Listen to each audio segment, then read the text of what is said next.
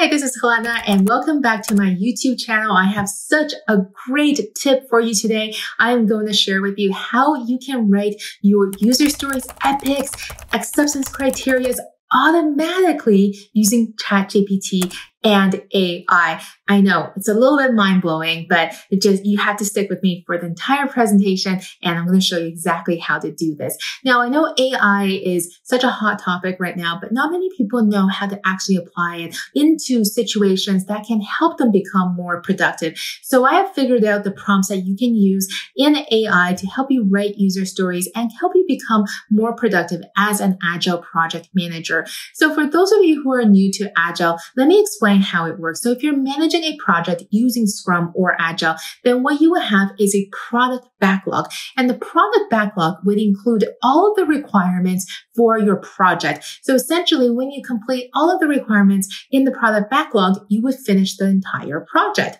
Now, all of these requirements in your product backlog would be expressed in the format of a user story because you want to become customer centric. So for your projects, you always want to keep the customer at the front and center of your minds.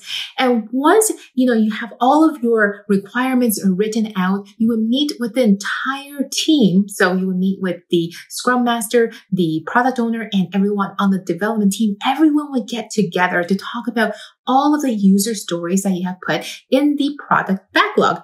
And you would talk about which ones are more important, which ones are less important, which ones are going to take more time, less time, which ones you need more clarification on, etc. So at the end of that meeting, you will have a prioritized backlog with the most important user stories at the top and the least important ones at the bottom.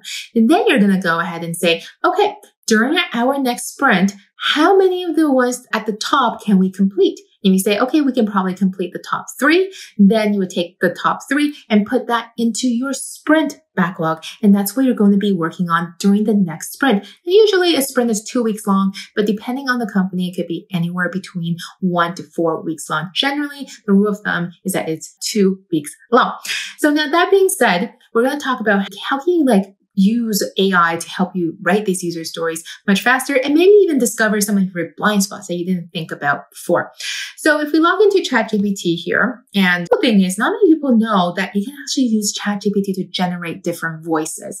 So if I say, write a financial report in the voice of Jim Cramer, that would sound a lot different if I asked ChatGPT to write a financial report in the voice of Barack Obama or something, right? So in this case, I want ChatGPT to act as a world-class product owner, generate epic. So epic is a group of related user stories. User stories, acceptance criteria, and tasks for the following software feature.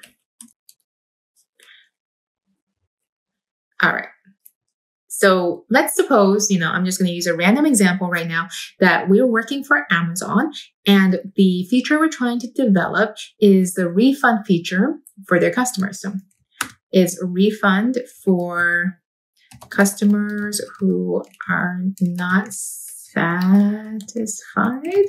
with the product they purchased on our e-commerce website. Great. And you can even put, Amazon or whatever the name of the site is. And we're just going to give it a minute for ChatGPT to finish generating here and see how fast it is writing, right?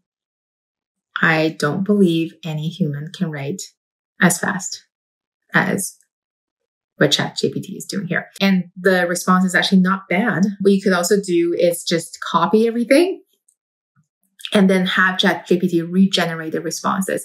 So if you do go ahead and press this button right here, all of the content that I just generated will be erased. So if you like, let's say this user story, but not the next one, then what I would recommend is just open a Google Doc, copy and paste the response here in there, and then press regenerate. Let's take a look at what ChatGPT here have written. As a product owner, I understand that implementing a refund feature for customers who are not satisfied with the product they purchased on our e-commerce store is very important to customer service. So you probably don't need all of that when you're actually writing. This epic focuses on developing a robust and efficient refund management system that ensures a seamless experience for customers who wish to return a product and receive a refund. So that's pretty good. This is a good summary of the epic. Now let's take a look at the user stories that ChatGPT generated, and it generated 3 different user stories. So the first one is, as a customer, I want to be able to initiate a refund request for a product I'm not satisfied with so that I can receive a refund for my purchase. Okay. And the acceptance criteria. So acceptance criteria are things that the developer needs to know more about in order to see how do they want you to actually implement this specific user story. Let's say it was a login feature that we're working with. And, you can just say, like, as a customer, I want to be able to log in to the store so that I can complete my purchase or something like that. So if a developer just sees that, they could imagine 10 billion different ways to get that done. Is the username and the password button up on the top right-hand corner or the bottom left-hand corner? And do you need a forget password somewhere in there? What happens once they press that button? Is it going to their dashboard? Is it going to the homepage of the website? There's so many things that could happen that it's very vague if you just give a developer just a user story, because there's so many ways that they could complete that user story and so many things could be left to interpretation. And that's why every user story also has a corresponding set of acceptance criteria that tells you exactly how you want the developer to implement this user story. So the user story, you can think of it as, why do we need this feature? And then the acceptance criteria you can think about as, how are we actually going to complete this feature? So every user story would need to have its own corresponding acceptance criteria that goes along with that. So in this scenario here, we can see the acceptance criteria that AI has written for us are: the refund request should be initiated through the customer's account on the e-commerce site. The customer should be able to provide a reason for the refund request. The system should validate if the refund request is within the allowed time frame for returns based on the return policy. Important, right? The system should generate a refund confirmation for the customer and notify them via email. So those are all very valid acceptance criteria. The one thing I should mention here is that you can see, like, AI is not just pulling things from the internet and regurgitating it to you. The way that AI actually works is that it's mimicking the way that our brains work. And our brains work by association, by neural linking and networks. And the people who made this technology try to mimic the way that our brain work into this technology. I know it sounds creepy on some levels. I get it. So most people think like maybe AI is just a big database stored somewhere and it's just pulling information as you're typing here. But that's actually not the case. There is no database.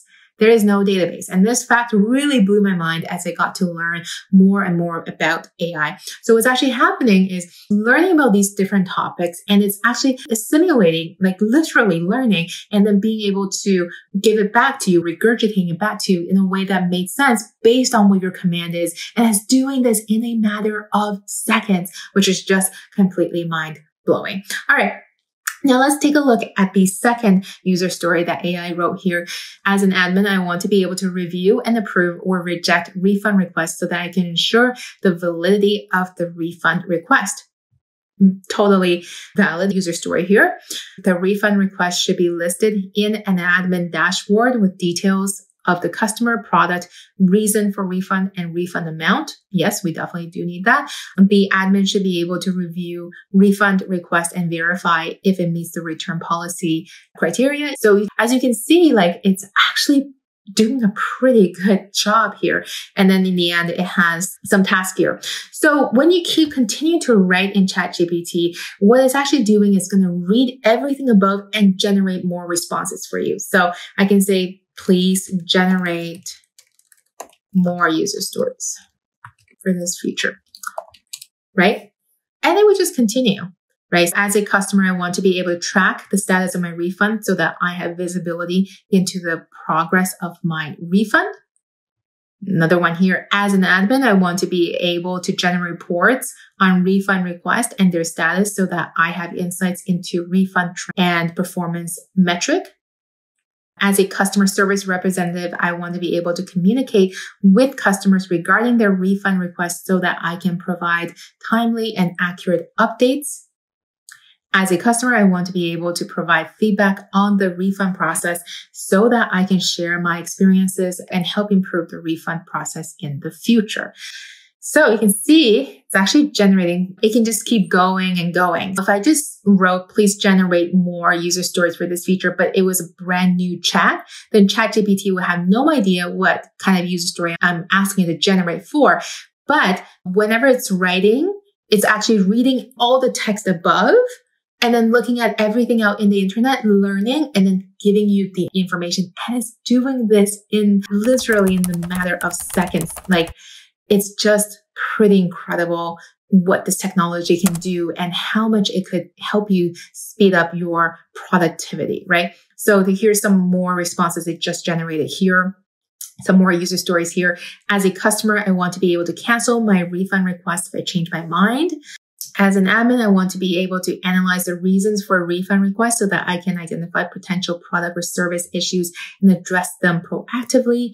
So you can see like it's actually learning and generating pretty great responses. If you find that, the ChatGPT isn't generating the type of response that you want, you could get more specific. So at the top here, I just said, act as a world-class product owner, generate epics, user stories, acceptance criteria, and tasks for the following feature. And I just wrote one line for this feature. So if you want ChatGPT to get more specific in your prompt, you can add in more details about the feature that you want it to generate. All right, so this pretty much wraps up today's lesson. I hope you learned a lot. Keep these two prompts in mind. So the first prompt here, just to recap, is as a world-class product owner, generate epics, user stories, acceptance criteria, and tasks for the following feature. And then you write a description of what that feature is, and you just let ChatGPT do all of the magic. You can regenerate the response if it's not what you want. And you can ask it to generate more responses if you just need more, almost like brainstorming, just to make sure that you have included all of the required user stories into that specific feature for it to be completed. So in a way, this could also be a really great brainstorming tool for you as well. I hope you are just as mind blown as I am by these tools. I hope you enjoyed today's lecture. Make sure you subscribe to our channel for more great content like today's. And I'll see you in the next video. Bye for now.